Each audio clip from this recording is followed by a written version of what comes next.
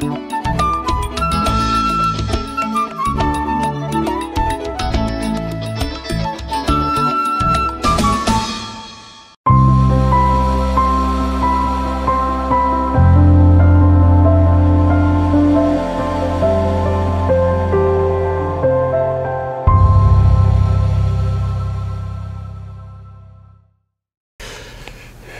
you to be with us. It's still Afrique Today, and we are live on 4 platforms: Facebook, YouTube, Twitter, and our website www.afriquetoday.com. If you watch us from Nigeria, just go ahead, download Afrique Today apps, and you will be able to watch us live directly from your smartphone.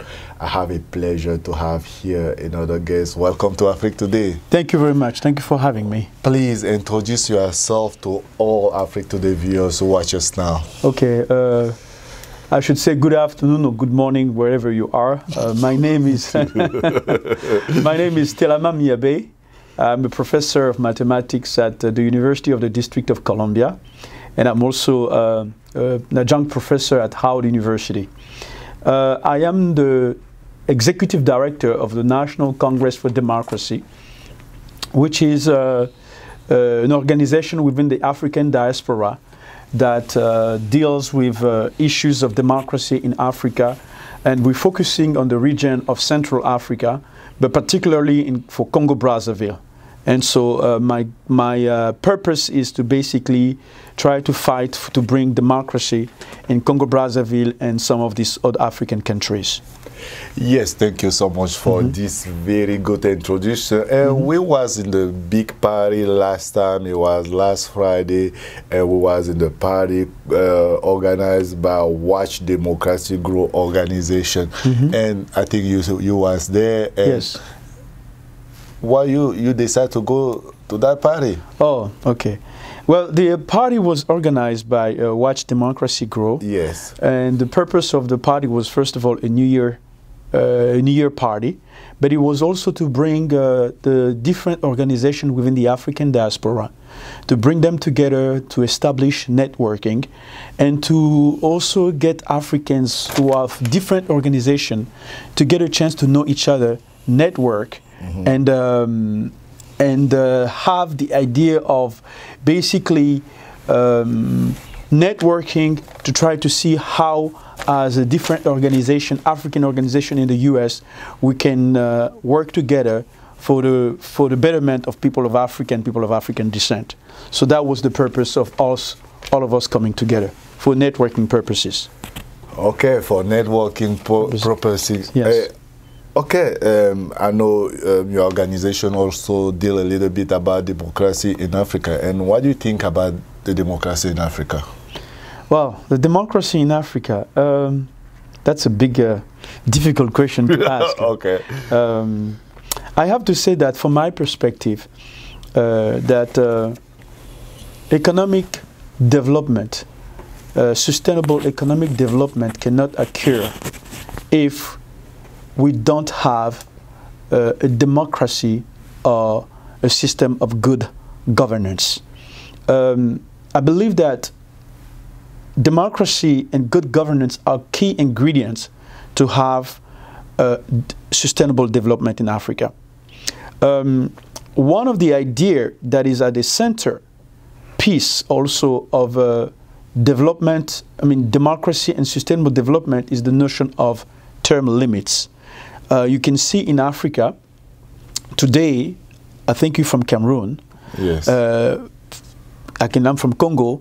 And if you see, particularly in our small Central Africa region, where governments are changing constitutions and presidents are staying in power for a very, very long time.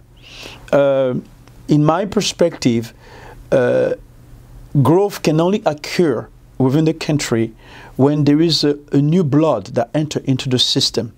That's part of what the process needs to be. When you have a president who have been in power for 40 years, 50 years, basically they are not there to necessarily work for the development of the country. They are simply there to serve their personal interest and the interest maybe of the ethnic background.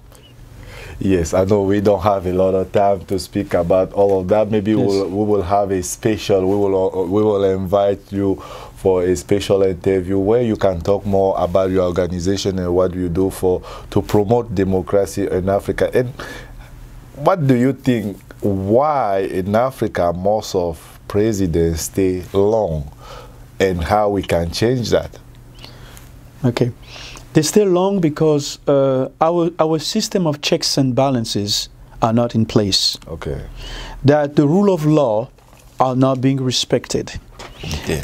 And that's why I keep on saying that democracy and good governance are key ingredients for development. And since our system of checks and balances are not in place, so what you basically have within a country is to have a president who has all three powers of the executive, from the executive, the judiciary, and the legislative. See, you have a system and balance in most democratic countries where all these systems are basically there to control the other systems, and they are independent systems of power to basically prevent that abuse of power takes place. In our African countries, what we see is that the president is the executive, is also the judiciary, and is also the legislative. So he basically has all the power, and power corrupt, and absolute power corrupt absolutely. And so this is one of the reasons why you find corruptions in most of our African countries, because our institutions are not alive. We have constitutions, but no one within those African countries, some of the African countries, not all of them, no one is there to respect the constitution.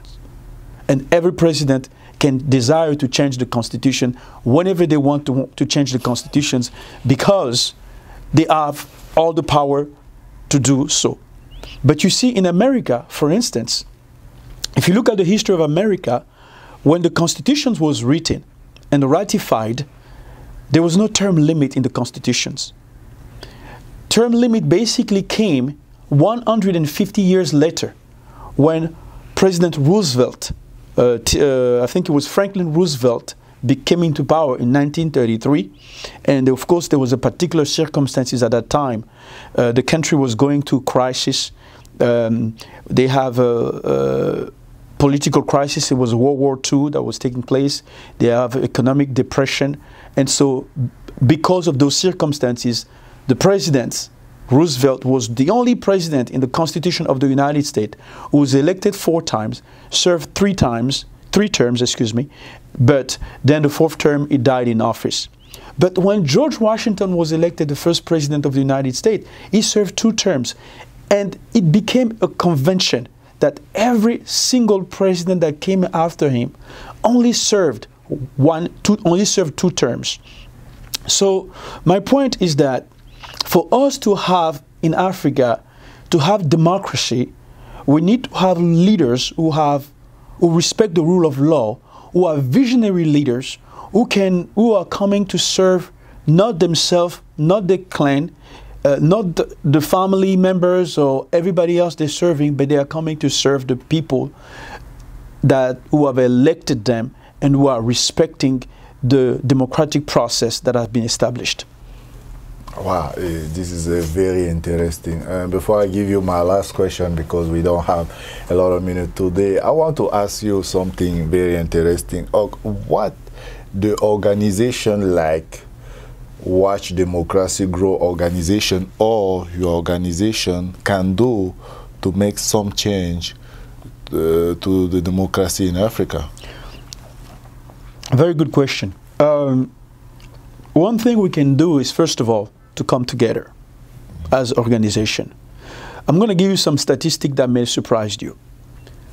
In all the immigrants that come to the United States, if you see the Chinese, or let's say the Asians, the Africans, the Europeans, and all of them, the most educated ones are the Africans.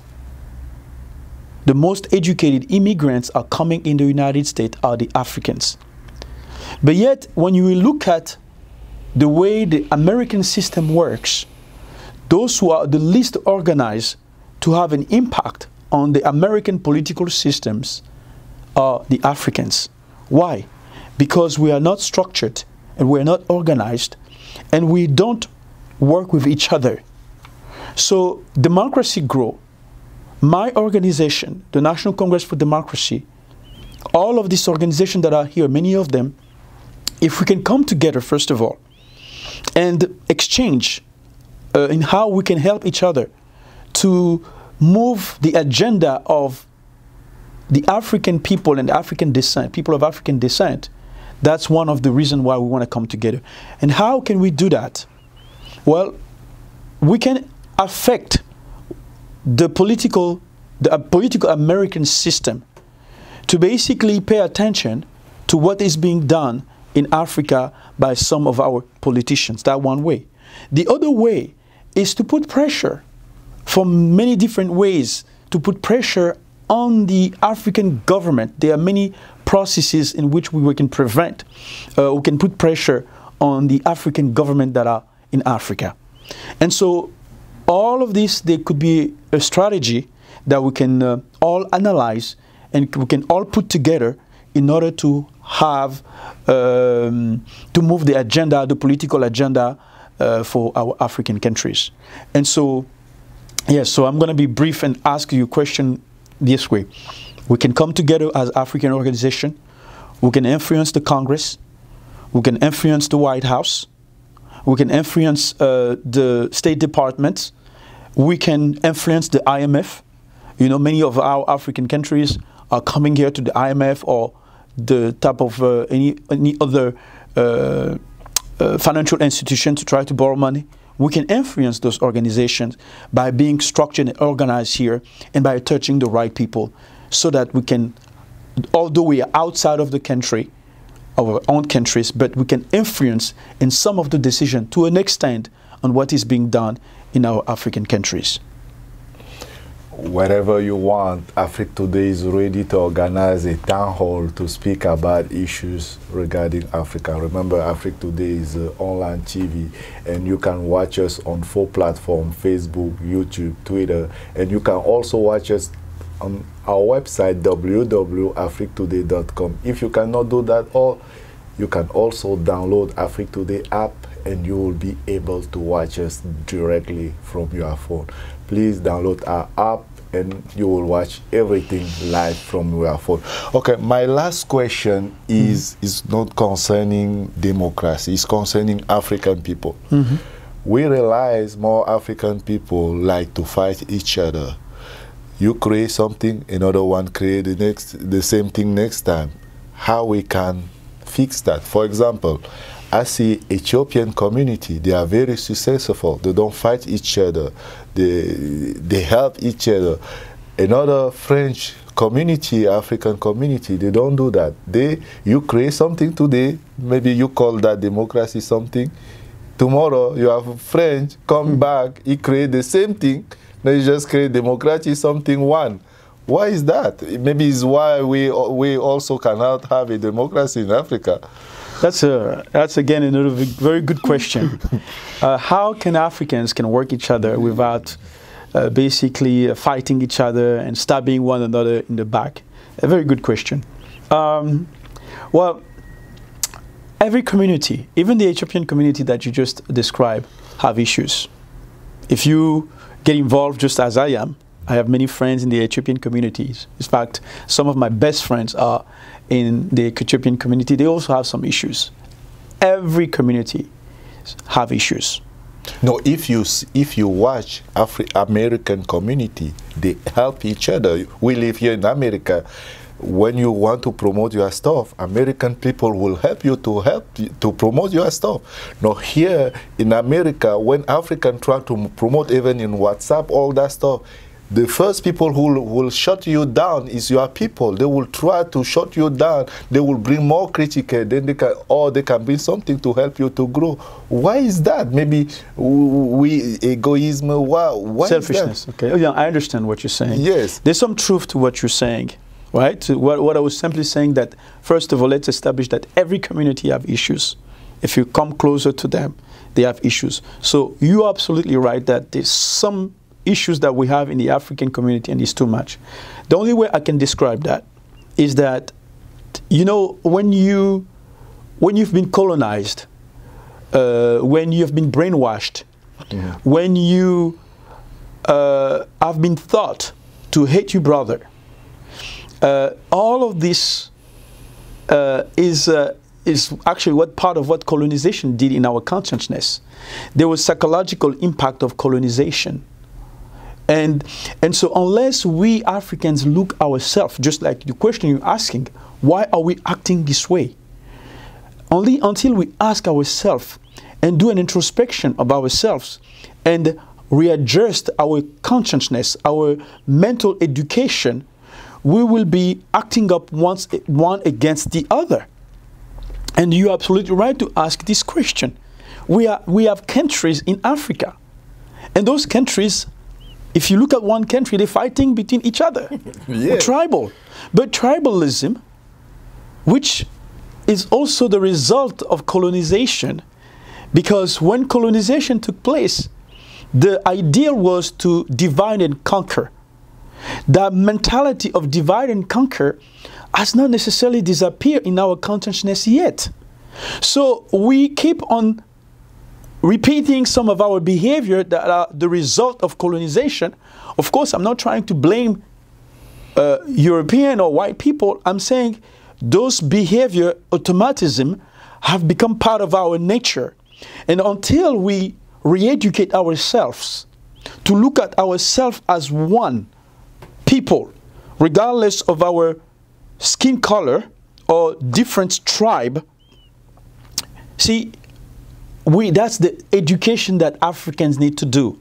And that education comes by, first of all, doing what you did, asking these questions, becoming conscious that there has been a consciousness, we have been affected. Our consciousness have been affected. We just reacting as groups without understanding why we are reacting to act a certain way.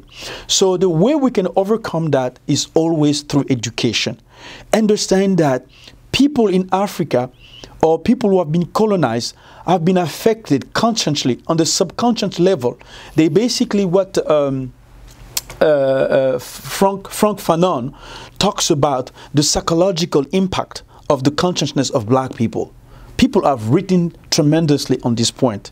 And so we as Africans who have been people who have been colonized, who have been told that we are, you know, we have some issues, we need to look ourselves, introspect, re-educate ourselves so that we are not working against each other. And this is such an important question, is that if you look at even our leaders today, they are stealing money they're taking, they're putting where? In European banks. They are stealing money, they're putting money outside of Africa. Right? This is the behavior. So this money that is going outside of Africa, what is it doing? What is it doing? It's reinforcing European banks. And those same European banks are letting us borrow money. We are borrowing our own money from European banks that have been stolen by some of our leaders. Recently, the president of Nigeria just brought back around $20 billion. I think it's more than that.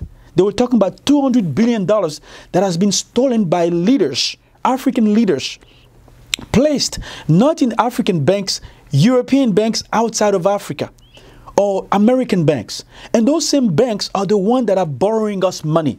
So we're taking our own money out of the continent, putting them in European banks, and the European banks are letting us borrow our own money. But that is coming from where? From our leadership that is broken, that has no vision.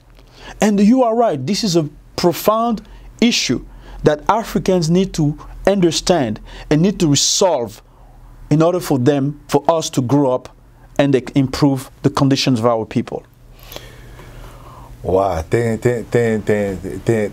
you so much. What you say is very powerful. I think we will have time again to speak more about that. It's not the last time we will speak, just we don't have a lot of time today. We already have a lot of speakers today. We have Marie Henrietta. She was already there with me today, and now you hear, you try to explain about the democracy on Africa. And what is your last word to the young people who want to become politicians, who want to do the democracy in Africa, what they can do to make some change? Your last word for that. Okay. First of all, I just believe that politics is not for everybody. Okay. Unfortunately, in most of our African countries, everybody wants to get involved in politics because that is the quickest way, I guess, to make money or to move forward. But politics is actually reserved for those who have the heart to serve. Politics should be a service to the people.